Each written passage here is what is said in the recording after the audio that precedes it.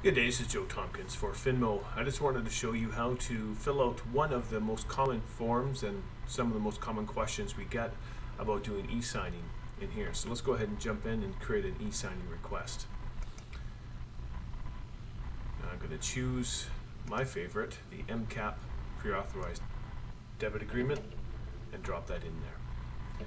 Now on this I have one client and the broker, and so what I want to do is I want to set it up so the client can fill out some if not all of the information. First of all, highlight the client's name obviously and go ahead and drop in the signature.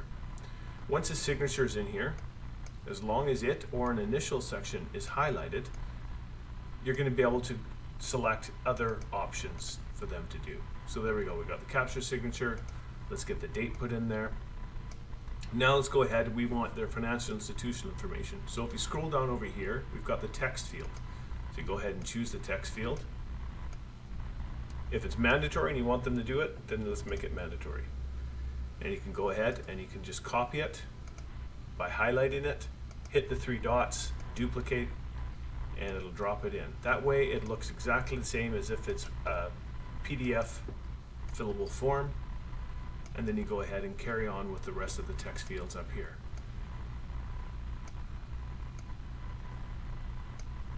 When the client receives this, let's go ahead and send it off now. Actually, I'll drop in the broker signature just to show you that example as well.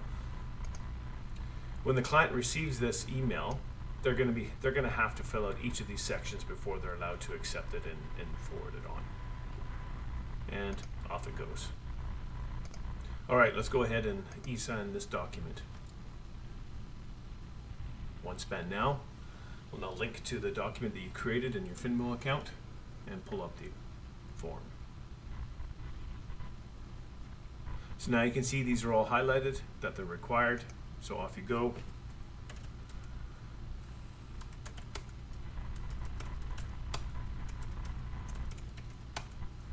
And click the sign.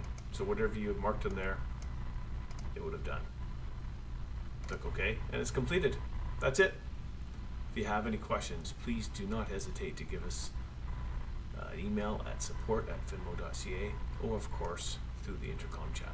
Have a great day, everyone.